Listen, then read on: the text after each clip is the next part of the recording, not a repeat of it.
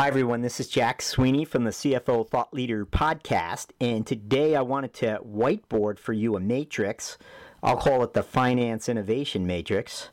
So let me begin by putting objectives on the x-axis and decision-making on the y-axis. And so objectives will span from stable to changing. Now, as you know, there's been a lot written about innovative cultures and how they're organized to be responsive to change.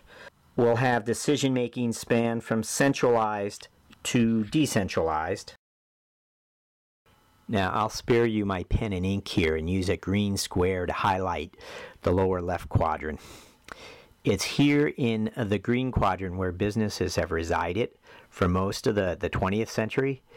And it's here there are stable objectives and centralized decision making.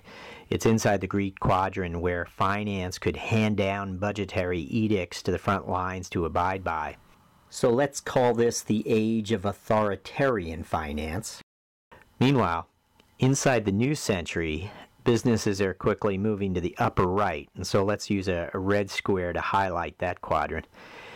Now, it's inside the red quadrant where there's quickly changing objectives and decentralized decision-making, and this calls for not only new tools such as rolling forecasts, let's say, but entirely new ways to manage people. And we call this the collaborative age of finance, and it's really this movement from the lower left to the upper right that's presenting a huge challenge for finance leaders who've been prepared really for green quadrant companies, only to discover it's a red quadrant world.